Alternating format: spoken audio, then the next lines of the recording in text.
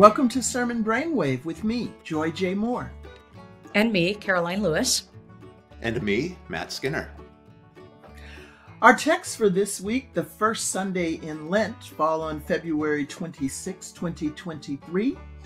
Our first reading is from Genesis chapter 2, verses 15 through 17, and then chapter 3, verses 1 through 7. The psalm is Psalm 32. The epistle reading is Romans chapter 5, verses 12 through 19, and our gospel lesson is Matthew chapter 4, verses 1 through 11, the familiar text that we read on this first Sunday in Lent. This is when Jesus hires the worst mission developer consultant ever. World's world clergy coach. What do you mean by that? Well, just, it's all good advice at one level, but there are all these things about how do you treat sustenance? How do you gather a crowd? What kind of power do you want to exercise? And we talk about these are all false visions of what it might mean to be son of God, or false images of what the kingdom of God is supposed to look like. But they're appealing. They all will yield a result that might be power, influence, fame, whatever. Mm-hmm. But they, of course, utterly miss, I almost said the ethos. That's too small. They almost miss the heart of what he's really about, with the true nature of what this gospel is going to be. And so it's like when people try to introduce false values into a church's structure for the sake of some kind of outcome. And you're like, well, hasn't God already shown us what it's supposed to look like? That it's supposed to be, and this the kind of the nature of Jesus's response to the devil from Deuteronomy are no. Like, you've missed what's at the heart of the matter. So, the dialogue isn't so much like temptation in, ooh, wouldn't you love this lovely, 5-layer chocolate cake or something like that. It's way more insidious than that. Yeah. Mm-hmm. Right?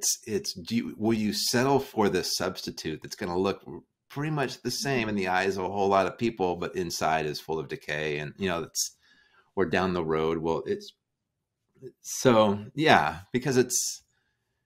anyway, that's just the joke, right? It's the worst mission consultant developer ever. It's somebody who's got great ideas if this is what you want. Mm-hmm. But of course, it's not exactly what Jesus wants. Does that make sense? Or am I too like? No, I love it. And insidious is the right word.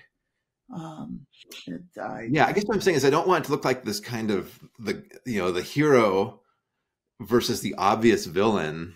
Mm-hmm. That really the temptations are really close to home. Yeah, the tests are they're dressed up just pretty nicely. Mm-hmm. Well, and I think that's where we recognize where this story lands after Jesus' baptism, and then before it, to what extent we note, or we go forward a little bit to 4:17, that this experience then leads to the capacity for Jesus to be able to say, repent, for the kingdom of heaven has come near. And so that we don't look at this experience as some sort of performative or even a test or temptation. I know it says test and temptation, but that it's also I talked about this in a workshop that I did a couple of weeks ago, that Jesus' own sort of sense of understanding his relationship with God and what that's going to mean, and his trust in God, and how that then will be embodied and manifested in his own ministry. So, for example, the bread, the command these stones to become loaves of bread, because he's, famished. And yet we look forward in the gospel, and you get in chapter 6 that, you should not worry about anything because God will provide. And Jesus himself will provide bread in chapter 14 of the feeding of the 5,000. And then, of course, at the very end of the story, the devil left him and suddenly angels came and served him, diakonia. And so it's how is it that this passage is Jesus' own working out of his identity and his belonging to God, which was affirmed at his baptism. But now, what does that belonging to God going to mean? And that kind of loyalty and obedience to this mission, and what is it that that sense of righteousness or justice is going to be then integral to who he is and how he is. So that we don't see this as, and that we also, I think, the other thing is that the sermons that just fall so flat with, like, Jesus was tempted like we are. Well, this is not the same thing. It's just, and it's not like, as you said, it's not like a 5-layer piece of chocolate cake, right? That's not what's going on here. It's really a moment for Jesus to think about, what does it mean to be the Son of God, to belong to God, and to be obedient to that reality and that identity. And that's, so if the preacher can get at this kind of that poignancy of it, and that deep sense of wrestling, maybe, I think that would be key. It's a big picture agenda, so that the whether or not I'm tempted to take that chocolate cake, especially during the season of Lent, when processed sugars is one of the things that I try to say goodbye to. Don't remind me. Thank you very much for that, Matt. But it's that's an individual kind of focus. And here I like the pairing of the lectionary with the Genesis temptation story, because again, when we think about this individually, we forget that what it means to be human is to bear the image of God in flesh, which is exactly what Jesus is. The Word made flesh, the Word that was God, is God, was with God. Now walks among us in tabernacles. Oh, geez, Karoline, I went to John. Look what you do to me. But one more week, and then we can get to yeah, we'll get there. But this idea of what it means for us to keep this big mission before us that you mentioned, Matt, that this is about what the kingdom of God is like, that Matthew will have Jesus talk about. And that's the mission. The mission is not uplifting the individual person of Jesus. It's not, how do I accomplish this goal now that it's been confirmed that I'm doing what God wants me to do. It's an echo for those who have a memory of the first and second chapters of Judges, where the Spirit of God is with Israel as they are entering into the land of Canaan. And with those victories, they stop depending on God and start making deals with the people. And it's a subtle shift. And that's what happens in Genesis 3. It's the idea, the planting of the idea. God's holding out on you. What more can you have than everything? Mm-hmm. And Adam and Eve are like, yeah, this does look good. Well, of course it looks good. God made it. It's got to look good. But is this going to deviate from that larger mission of the reign of God on earth? Or is this going to put you in the seat of power, which is what the temptation was? Yeah. You can be like God's. Yeah. And yes, I've shifted from Matthew to Genesis. Yeah. Well, I think we're doing both. I think. And I that also makes me think too of what you said about what you're going to give up for Lent, the processed sugar. I haven't figured out what my thing is going to be, although often I don't. And I wrote an article about this, was a long time ago, but thinking about yeah, that sense of giving up something, but really this is Jesus leaning into who he is, Yes. right? And what does that then mean for his life, that this identity and his ministry? And so I think it gives a little bit perspective, a little bit different perspective on the whole season of Lent in general, that we don't walk around giving up stuff, but that we, how is it that we, what kind of practice or what kind of perspective, given Matthew, do we lean into or take on that Wow. deepens our identity as children of Oh, God? And that's what maybe that's good think. stuff, Caroline. Oh, Wow. well, thanks. Yeah, the connecting of the two passages is useful to me as we're talking Great. about it. The one of the challenges is taking both of these texts out of their kind of mythical framework, so that these aren't just archetype temptations, because I don't often experience my own moral reckonings in my head in that archetypal way, right? It's a series of small decisions and things like that. And so how do we take these kind of almost, when I say comical, I don't mean silly, but I mean, but really easy to tell who's good, who's bad, what's wisdom and what's falsehood, and make them more realistic to us. Because here's the thing, these are the kinds of temptations people in the church face every day, and us in leadership positions, and the people who are watching and listening are people in leadership positions who all want to change the world, all want to have an influence and an impact. And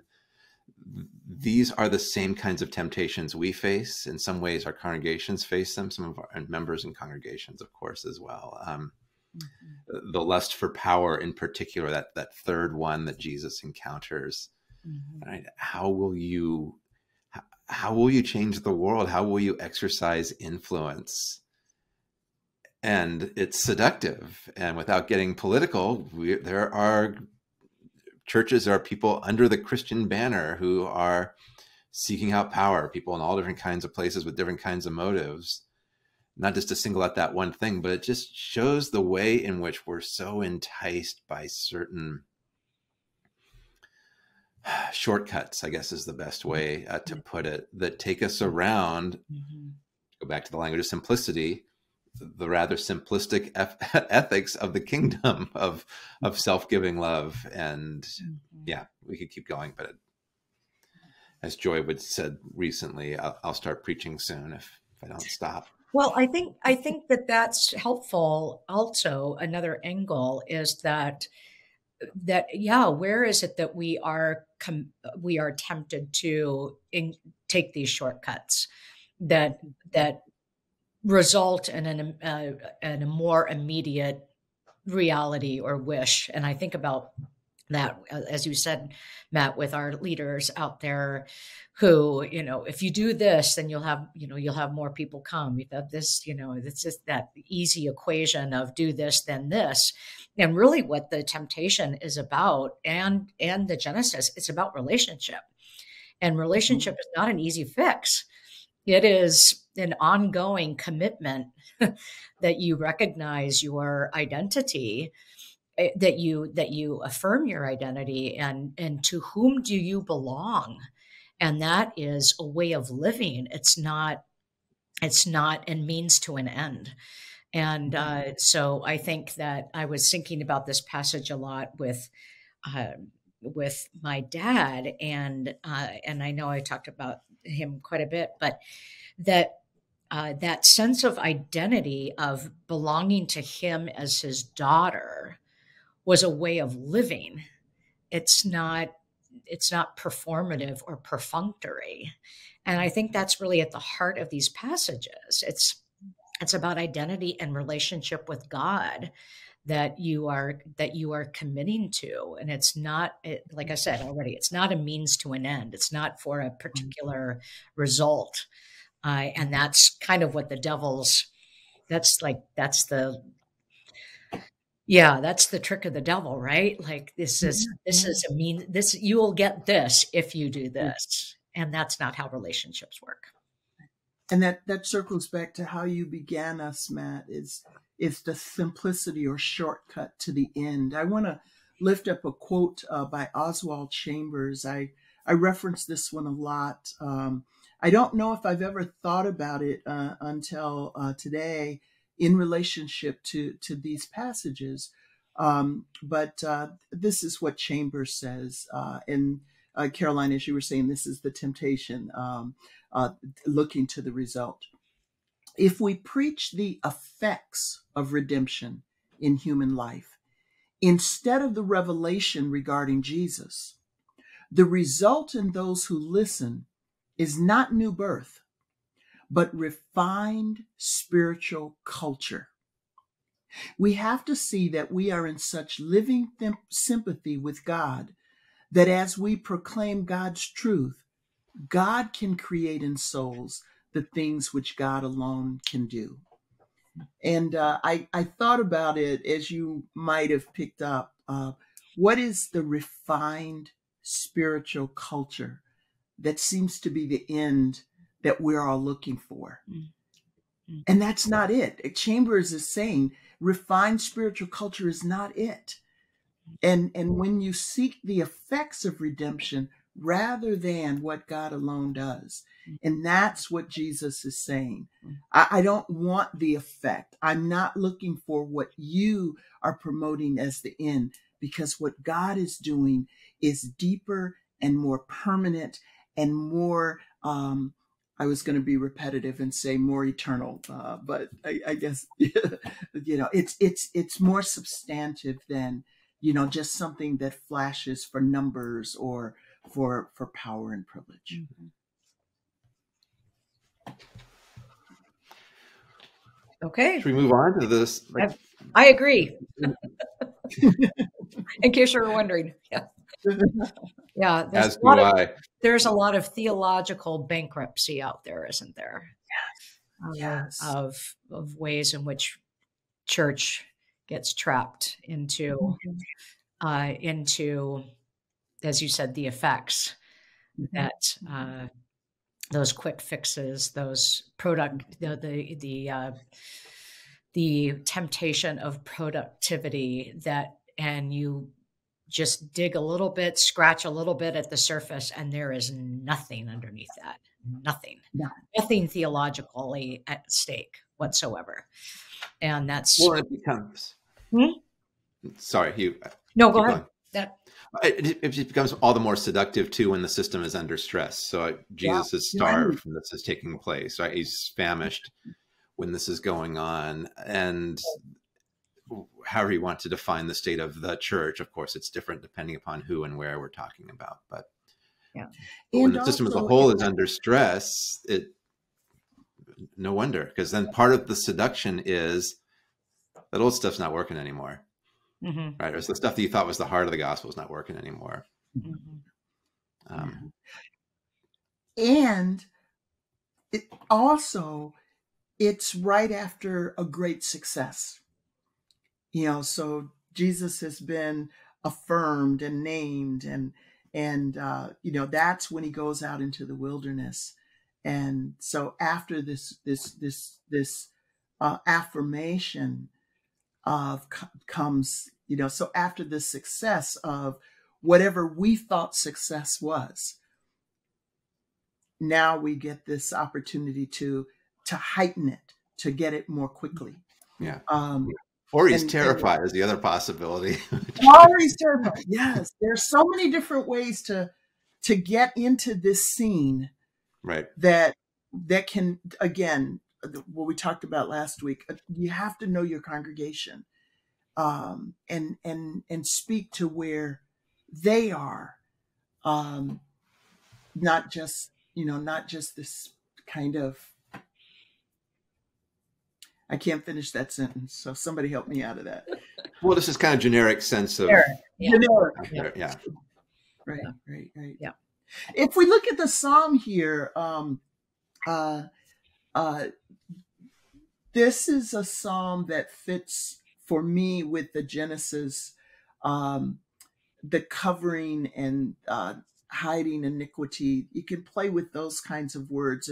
It's what gets you out of the distress, what gets you out of the I need to hide from God, what gets you out of the um, oh, now I see things are not the way that they should be. And it turns us back into what God has done, what God is doing. And that's the place of contentment. I think the placement of this psalm in the service would really depend on what you do with the other text, if you're going to use it liturgically.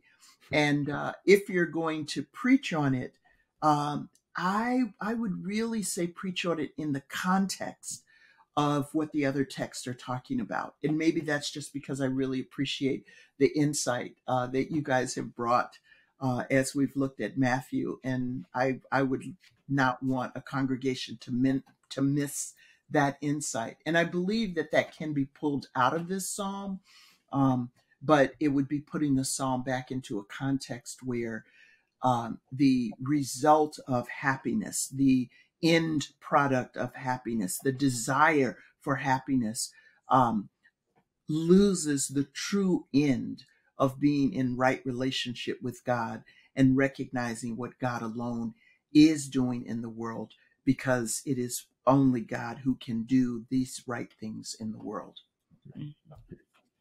Yeah. Yeah. If the Genesis, I'm sorry, I missed that last line. That's all I got on the psalm. That's all you got in the psalm. If the Genesis text is the big mythical archetype of where does sin come from and what are the origins of human fallenness, to use that term, the psalm here has to do with the emotions or the lived reality of brokenness, wherever that comes from, whatever that looks like. The idea of a body wasting away, strength being dried up as in the heat of the summer. Everybody knows what this feels like. And sometimes because of things that you all, plural, have done wrong, I have done wrong. Sometimes it's because of things that have been done to us. Sometimes, it's not always about my mistake, therefore my consequence, but it's the consequences of a broken world. And so, a preacher doesn't have to talk people into what this feels like. Most people, I imagine, know these feelings. And like you said, well, what can God do about that? Which is where the psalm tries to take us. What's interesting about this week is I think the Jesus story, I think the gospel story stands on its own in some ways. The other three texts really do allow us to probe that question of what does sin do to us? I'm less interested in the question of where does sin come from. I'm more interested in the question of what does sin do to us? I don't want to solve the question, are we really born sinners or are we not? I'll let the theologians fight about that. But what are the lived realities and the lived suffering that result because of human sinfulness? And that's that's maybe a good segue to Romans. I was thinking, well, yeah, Paul's going to say it's because of Adam, but I think he means more than that too. But yeah. What do you want to say about Romans?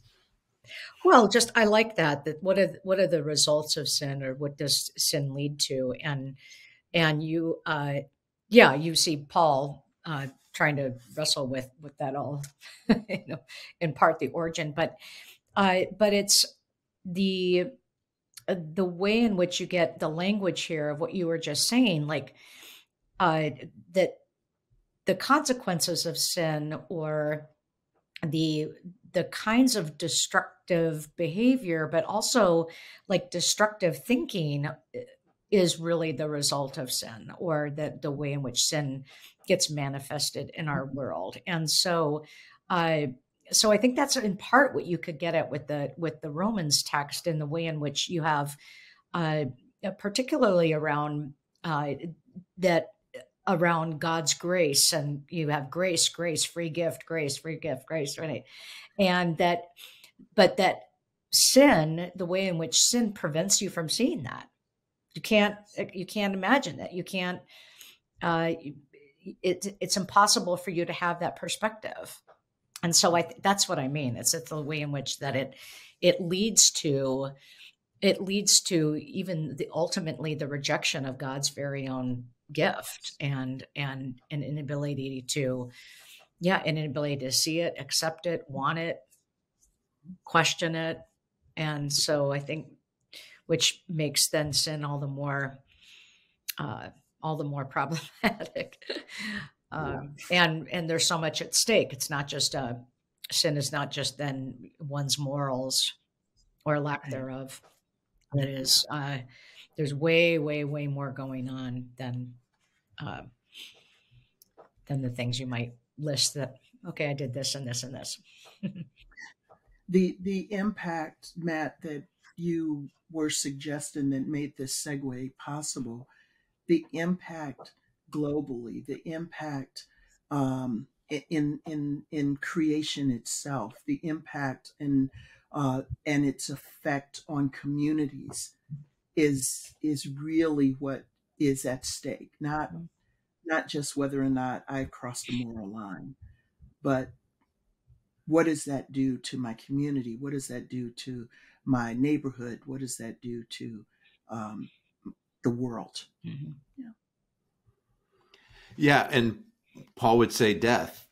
That it is. The power of Paul's, again, archetypal notion of this is that sin and death have become these twin towers, like these powers that are aligned with each other, rampaging, exercising dominion, literally basiluo, reigning over the world. There's a poetry there that's beautiful as it is haunting.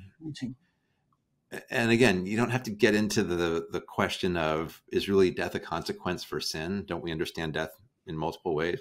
Yeah, but it's this idea of, how do you know when something is sinful? It's going to produce death in some way, shape, or form. And preachers have the imagination to help people trace that. Not just to say, aha, I told you sin was dangerous, but to say, yeah, that thing that you feel, that death that you keep dying, it's because of a world that's broken. Yes. And I think about whether it's a long-term suffering of death or a sudden shift, so, when the pandemic hit, folks who died from COVID, it was quick, and yet it wasn't immediate, if that timing makes sense for us. And so whether we're looking at something that seems to affect us out of the blue, but has a lingering effect on us until it actually destroys us, or if it's something that kind of creeps into our life, like dementia, and when you realize its effect fully, you've already been destroyed. And for a lot of people with like dementia, once that dementia is fully taken over, it's not bad for them because they've forgotten. It's bad for their loved ones because they're looking at the person, they're hearing their voice, they're catching a few phrases, and your mom doesn't know who you are. And that's to use your word from last week, Matt, that's the insidiousness of it. It is that this archetype that Paul is lifting up here, whether it's immediate or whether it's a long time in coming, the destruction that it puts on us is catastrophic. And for that, we need the intrusion of the presence and peace of God. For that, we need God to do what God alone can do.